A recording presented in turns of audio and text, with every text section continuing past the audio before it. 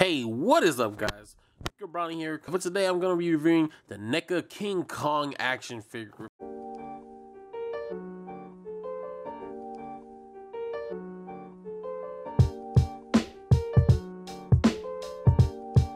If you want to pick this up, I picked this up at the Walmart. I was there at 8 a.m. Blah blah blah, and I don't know.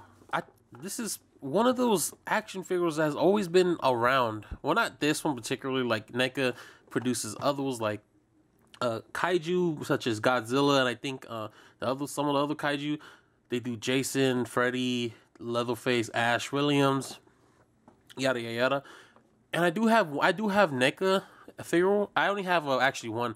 What am I saying?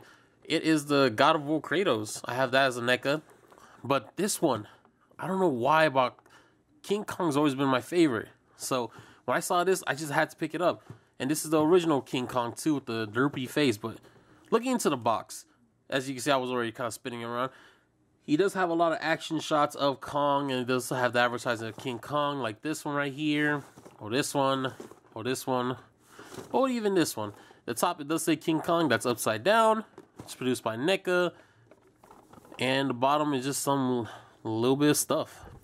But when you the thing about Necca, when you open it up, you can open up the box, and that's the beauty of Necca products. But I don't want to get too much into the box itself. I do want to just talk a little bit more. This shot right here, beautiful. Looking into the box, you do see Kong. He does come with only one interchangeable head and two interchangeable hands, and we're gonna see into that right now. But that's enough talking about the box. Let's crack this thing open. And here he is out of the packaging. So far, I've been playing with the figure for a little bit. Only problem I would have at the moment is him standing. He cannot stand to save his life. I don't know. It's weird. He does have peg holes in the bottom of his feet. I might have to use one of my stands and use him for it. But no, he cannot stand to save his life. But let's look into the accessories and put them back over there. Here is one of the face sculpts. This is the one that came in the original. I just swapped it out with the angry face. We'll take a look at that right now. This is the original. Well, this is the way he used to look like in the first King Kong movie in the 1931. And yeah, it's this goofy one. I don't know. A lot of people had problems with this face, but I like it. I like the goofiness, and I also like how they added the blood details. Like he's been in a bunch of fights. And even the paint, the little brown, and then you see it comes with the skin tone of the black. Even the teeth. The teeth is well sculpted and detailed too. Like, look at that. Chomping down on anything. He also does come with two opposable hands. These are like more of a gorilla lunging at you hands. They do move, but they're kind of rough. Nah, Necca toys are really rough sometimes, I believe. Yeah. Again, these do come with the same paint apps as, like, it's brown with some black shadowing, and then you can see the skin tone is really nice, and you can see a little bit of the dirt between the fingers. And we'll see how it looks on the figure itself. All right, let's look into the figure. Okay, so this is the scope I'm leaving on for right now. I might just leave the goofy head scope in my display, but man, look at that. You can see the scratch marks, the blood, that mouth. What did that mouth do, King Kong? My monkey boy. And this is his angry attack expression. And then going down in his chest, you do see a little more scratch marks. He does have... he does have ab swivel. He doesn't have waist swivel. And then I'm going down, you see more of the fur detail that is put it on, and it's really nice. Necca, he knows how to make awesome figures. We're gonna get into some of the gripes and articulation a bit, and then going down, you can see more of the sculpt and all that, and you see his little monkey toes, his little gorilla toes. In the back, it's just, you know, the gorilla. But okay, let's look into articulation.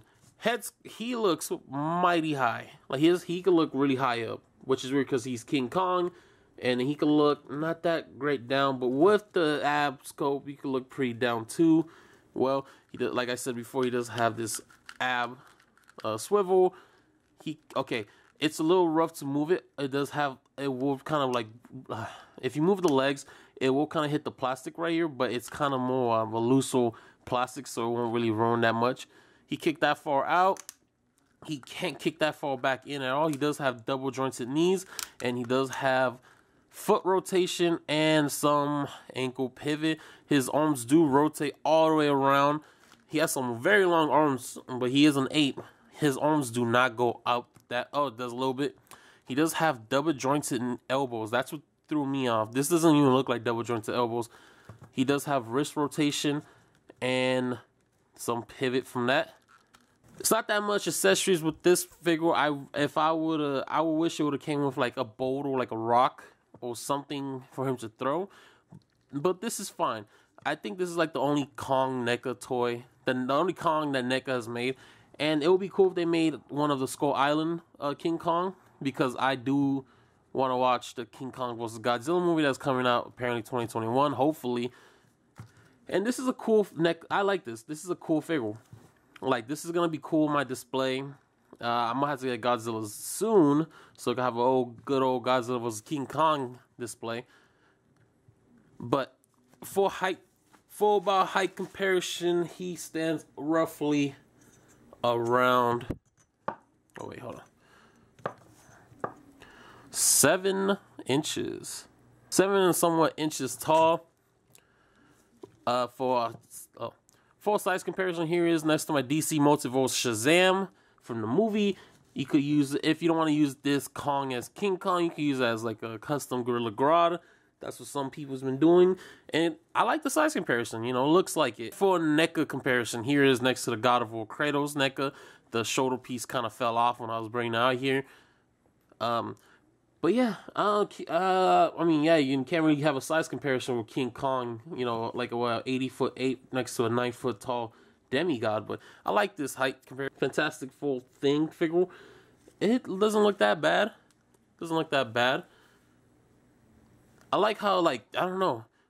It's like, this is more, Kong comes with a hard plastic. That's all I could say. And that's not all, guys. We still had to do. Time for G's pin collection. This is where I show pins off and put up in the wall. This week's pin is going to be the Son Goku from the Broly movie. It's another Figma pin. I'm going to put them up right here. Try to spread out the pins as I go. If you guys liked the video, if you guys want to see me open up more NECA action figures, please hit that like button. Hit that subscribe button to see more figures on the way. And yeah, peace.